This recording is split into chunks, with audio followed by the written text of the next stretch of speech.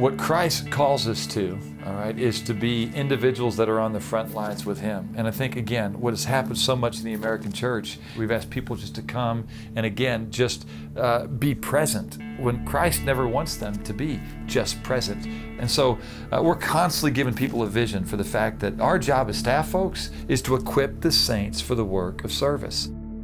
So our mission is really threefold. One is we want to glorify God in all we do, and we want to mobilize the body towards a life of regular, intentional, relational service. And thirdly, we just want to transform and engage the community. And we came up with 4 key impact areas. And so we operate in impact poverty, which involves housing issues, homelessness. And then we have impact education and mentoring, because we believe that if you can get to kids early on in their life, that empirically those kids do better academically, they do better socially. And then we also have impact justice, which involves a group of our lawyers.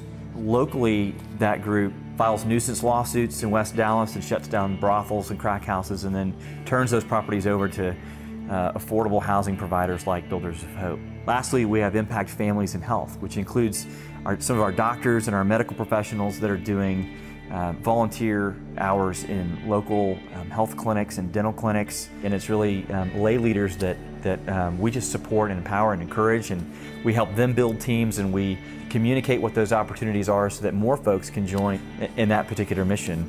There are many opportunities that groups have where they can get out of their living rooms and serve together. Philippians 2:3 talks about keeping others' interests above our own, and serving helps us to do that. Also, it helps us to understand our gifts and temperament and talents, and so we can appreciate each other as we serve as well.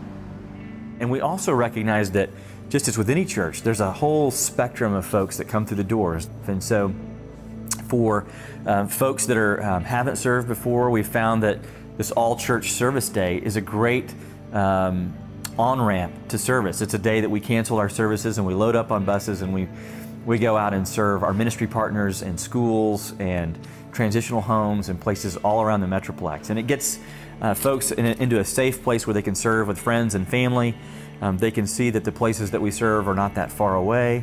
And it's just a great, what we call first serve opportunity. It'll be exciting to see what God does, both in this church body and just with the Church Universal across the city, and as we tackle some of the major things that are on the horizon.